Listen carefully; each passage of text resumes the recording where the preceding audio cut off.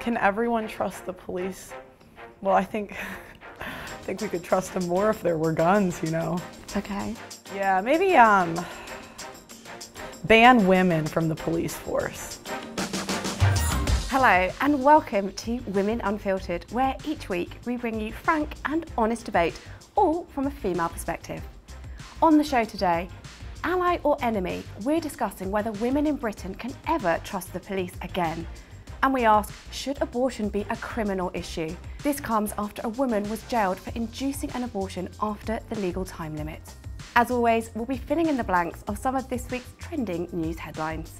And later, your questions will be answered. Now, joining me today are three fierce females. Agony aunt and advice editor at The Sun, Sally Land. Thank you. Former Chief Superintendent Parm Sandhu. And YouTuber and content creator Pearl Davis. But now, buckle up, because this is Women Unfiltered. First up, faith in the police has been rapidly declining since the murder of Sarah Everard in March of 2021, and more recently, the horrific case of serial rapist David Carrick. This prompted Met Commissioner Sir Mark Rowley to reveal that the force is currently investigating 1,000 sexual and domestic abuse claims involving about 800 of its officers. A recent YouGov stat showed that under half of women in the UK trust the police. Sally, it's clear then from that stat that women don't actually feel safe with the police. Why do you think that is? Well, I think the headlines that you've just referenced within the last 2 to 3 years have been utterly devastating. So it's no surprise that confidence in the police has been dented. I think we're in a very bad situation at the moment because the police themselves aren't admitting that there's a problem, and we've all heard the comments from the Commissioner Mark Rowley where there's been a recent report which is done by Dame Louise Casey, and she's pointed out the failings of policing, but they're not accepting they've got a problem, so how do you find a solution? And so for me, the first step is admit there's a problem, find the solution, and then through that, women themselves will start feeling safer and trust the police more. I'm curious, there's 1,000 assault claims, you said? Yeah. Okay, and how many police officers are there? I don't know, I'm not from the US. I mean, this is covering 800 officers for those 1,000 accusations. Okay, because I just think there's a difference between like accusations and convictions. Right, So, okay. yeah. There's about 33,000 police officers in London, and that 1,000 is part of that 33,000. Oh, so it's one? Yeah, so those are the ones so in like London. Less than like what, 2%? But that's 2% too many. Yeah, it's pretty 2% small. too many. But it's But it's like if 1% of women do something, am I going to blame all of women? okay. Like if 2% of women, like does that include me now? And I just think that we're kind of going to dangerous territory if we're going to say 2% of a whole entire population. You're going to make that generalization about all of them. I would say that you have to be able to trust the police. That is the cornerstone of justice in our society, to have that faith, not just for women, for gay people, for people, black people, Asian people. The report said that there's a problem with misogyny, homophobia. Women feel safe, and whether they have a responsibility to make themselves feel safer, it's actually for police to give them that confidence. How? Like, because a lot of times it's like how do you do that? I mean, I'm American, I'd give them, we have different solutions there, but how?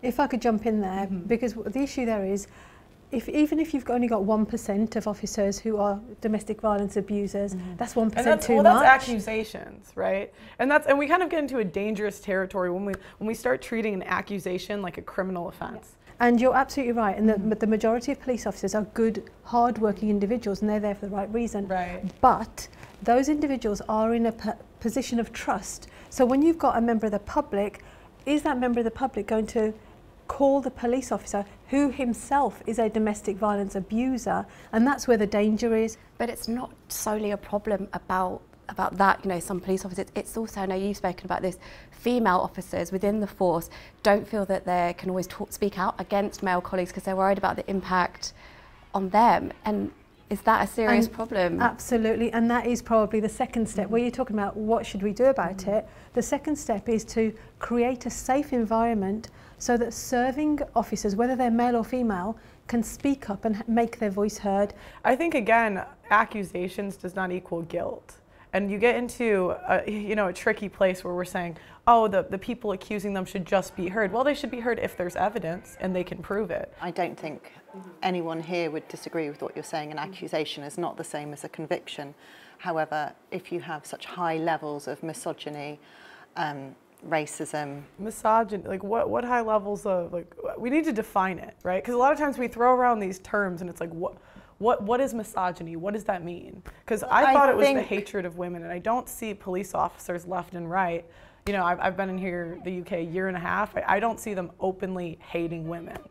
Well, I think the bigger picture here is that people have lost trust in the police, whether they're accusations or convictions. Women have lost trust in the police. There was discussion around the time of this tragic case that men should take some of the responsibility for women feeling safe, and that they should have, it was discussion at the time that men should perhaps stay indoors at certain times so that women could feel confident. That is the most sexist policy I have ever heard. That is open sexism. That is open, like, you're going to tell all of men they can't go out after 11 p.m.? And some men were willing to do that, and other people were up in arms. It was a really interesting conversation. Yeah, I think that's a really sexist policy. I think this is why I think guns are really important. I'm American, so controversial. Yeah, like, again, you know, if you're walking home alone at night and you have a gun, you'd feel a lot safer. I personally would. As someone that gets, I get death threats all the time. I wish I was in a country where, yeah, I could have guns and the right to bear arms. Not going too much on a tangent, but we have a real knife crime problem here. I don't know if we necessarily want to add an additional issue into the mix, but let's move on. Now, a mother of 3 received a 28-month sentence for taking abortion pills at home after the legal limit. 44-year-old Carla Foster received the medication via the pills by post scheme introduced in lockdown, but wasn't honest about how far along her pregnancy was at the time of her consultation. Now, Sally, can I bring you in here? What do you think of this case and her sentencing?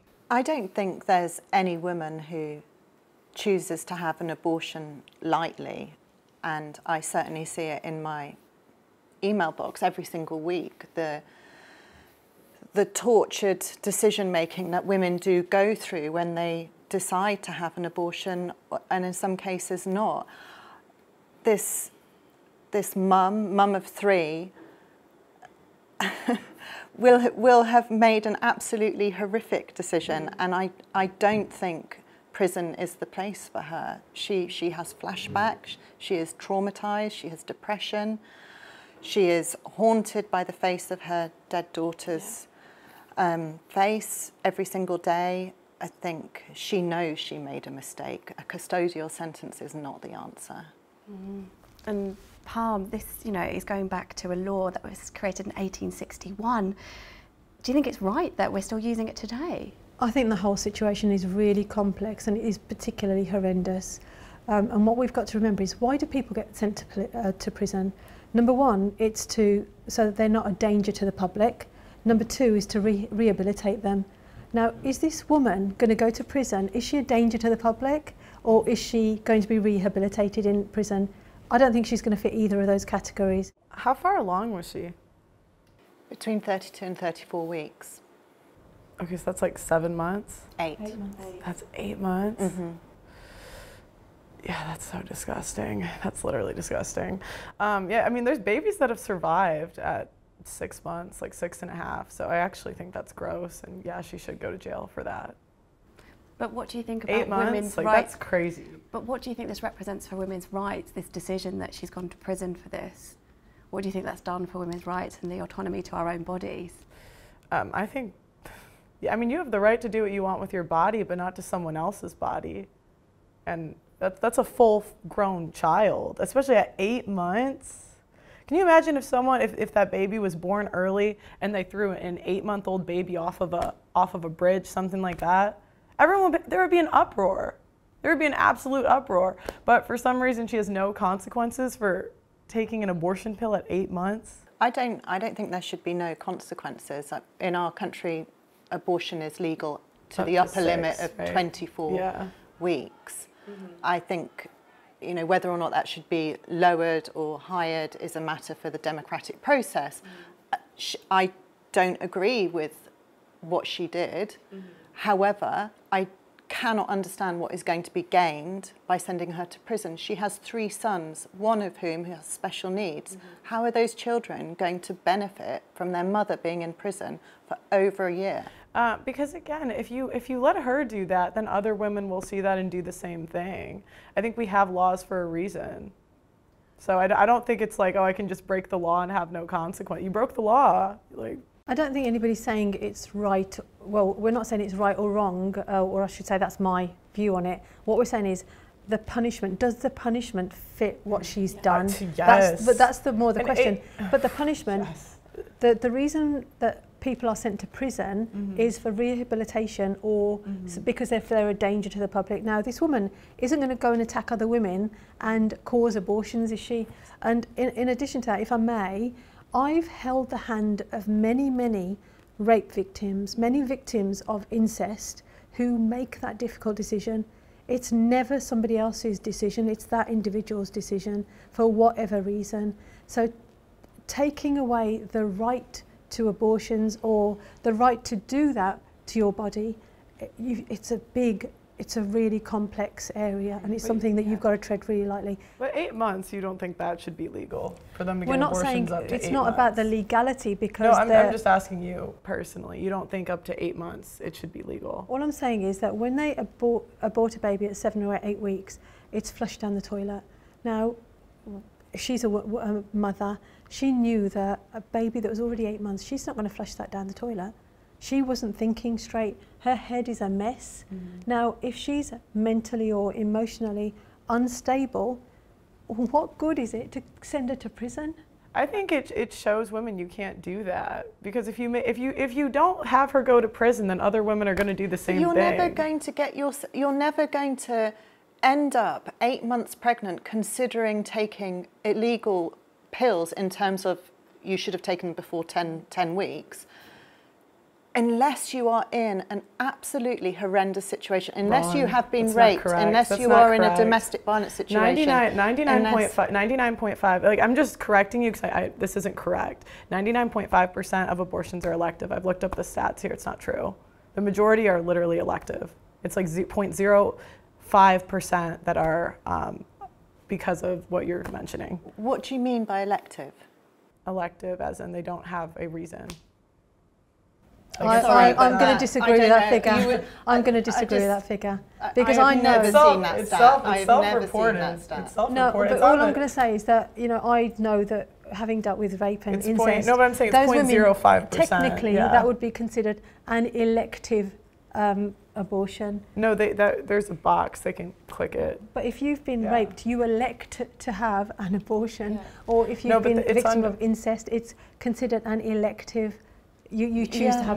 No, it's not. It says rape on it. It's rape. But also, incest, if you're just discussing on a personal level, ticking a box doesn't really necessarily mean anything about someone's experience, why they're there. I think the bigger picture, which we should believe women. That's what they said. They said why they got the abortion. I thought, don't we believe women here? But I don't think anyone's questioning that. This is such an unusual case, and in fact, it's 0.1% of abortions happen after 24 weeks. On that basis alone, this is so unusual. The vast majority in this country happen before 10 weeks. And in any case, no woman just goes, oh, do you know, I'm not going to take my contraception pill. I'm just going to go for an abortion because it's just easier. Right, but this is all based on stories and what they're saying. Pearl, you have to believe people, because if somebody comes to me and says, I've been raped, I have to believe them. I can't say, I don't believe you. Why would I just openly believe women? I think it's very dangerous territory to start saying that we shouldn't believe women who have either been raped or have been victims of incest. No, that have no evidence. Should we believe men when they've gone through something? If they're victims of sexual assault? It's not a gender issue. No, you should believe people. Yes, absolutely. No, I think you need evidence at the end of the day, because I think we're in a dangerous territory when we just openly believe. Like, you can completely defame someone's reputation off of what? A story? No, you need evidence. If that was your son, you wouldn't want them to do that. Well, this lady wasn't accusing anyone. She was asking for help. And I don't think you ask for help unless you are in trouble, unless you have a serious problem on your hands. Now, this is the part of the show where we take a look at some of the week's headlines circling our debate and we try to fill in the blanks. So, kicking off with the first one. The awarded a counselling contract to a group set up to stop abortions. I'm going to go BBC. Okay. I'm thinking government or NHS. Yes. Boom, you were Well, right. I was gonna add to BBC because that's the only one I know. I think it needs to be completely unbiased, and I don't think essentially the NHS should be getting involved in what is a highly politicised issue. Can we agree like less abortions is better for women? No. Like women, didn't you just say all the trauma women go through when they get an abortion? Do you think like this is mentally like good for women? The trauma that women go through making that decision. Yeah, so wouldn't it be better? Having an abortion. Wouldn't it be better if we had less unplanned pregnancies, less abortions? I think that's a huge leap to go from one to the other. Okay, and so abortions are good for the mental health of women? I There are think situations pro-choice. where things happen to women and abortion is the only option sometimes. Should biologically male police officers be able to women? Search.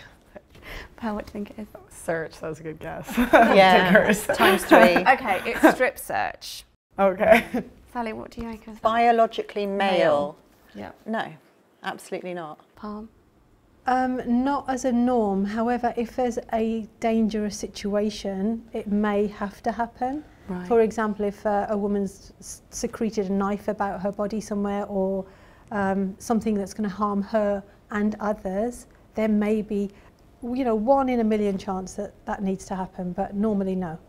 All right, lastly, new Wayne Couzens will explore culture of misogyny in police. Review? I'm going to take her as a review. Investigation. Well, the answer is documentary. Okay. Sally, do you think we need a documentary on this? I think we need to reflect more and learn more from the mistakes made. Okay. Definitely. I think it'd be really interesting. There's a lot of public interest in it at the moment, and also it will dispel the myth that the police are above the law, which is what Wayne Couzens said, which is what Carrick said, that even if they were reported, because they were police officers, that they'd get away with it. You've been sending us your questions ahead of this week's show. We're going to do our best to answer one of them now. Elizabeth asks, can any of us trust the police service? It's failing everyone, not just women. But what's the alternative? Pearl? Can everyone trust the police? Well, I think we could trust them more if there were guns, Okay. Yes. Yeah, maybe ban women from the police force. Okay. Yes. What would that achieve? I would feel a lot safer, to be honest. Like, I'm just thinking, all right, if I'm in my apartment and someone's breaking in, and now I'm on my last, like, I'm so scared, I'm hiding, it's a man, like, how am I going to be protected? And I call, you used to be a police officer, you come in, what is she going to do? Like, that I couldn't do. So what if it was a different crime? What if, God forbid, you were a victim of some sort of assault? I would prefer, if I was being assaulted, no, a man to save me. If you were reporting something after the incident had happened, would you still want a male officer to be holding your hand if you've gone through something incredibly traumatic? Yeah, I mean, maybe in the, like, I don't have a problem with them doing the, like, non-combat, like, stuff, but I'm just saying I would feel safer if when I called I knew a guy was coming. I have been to so many assaults, so many issues, fights and everything. Mm-hmm. The women can talk their way out of situations, they can calm, they can diffuse. Do you really want police officers to turn up to shoot people, to batter them with their batons, or to kick them in? No, you want them to diffuse the situation.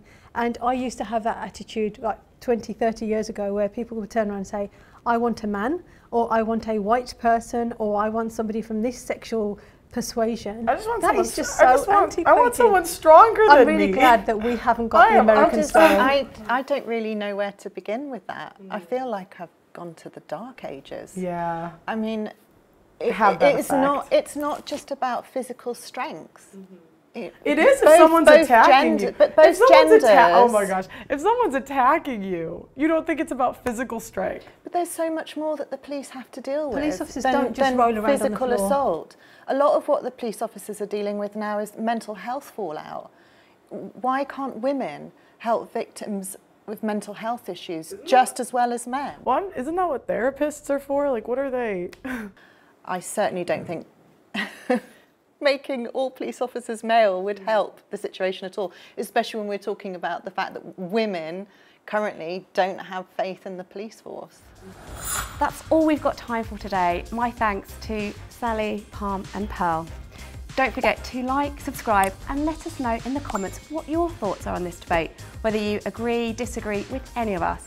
And we'll see you next time for more Women Unfiltered.